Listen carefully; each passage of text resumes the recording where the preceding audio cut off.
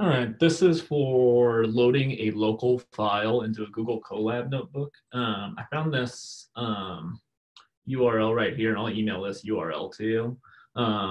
So there's two steps. So this person asked a question on Stack Overflow.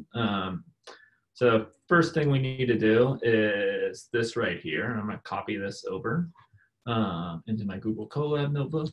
And if I run this,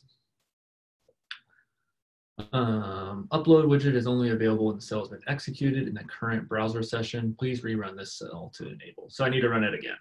But if I run it again and I click choose file, this is a file that I have locally on my computer, and you can just navigate to whatever file you want to upload.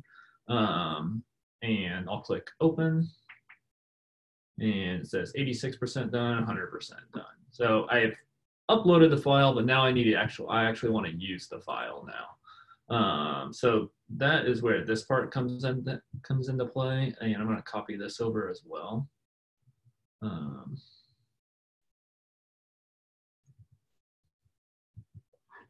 And copy.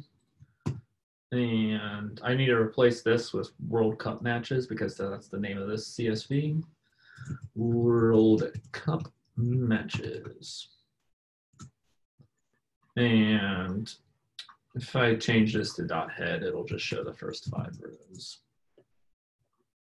So yeah, now I can do whatever sort of operations I want with this file in pandas. So hopefully this was useful, and let me know if you have any questions. Thank you.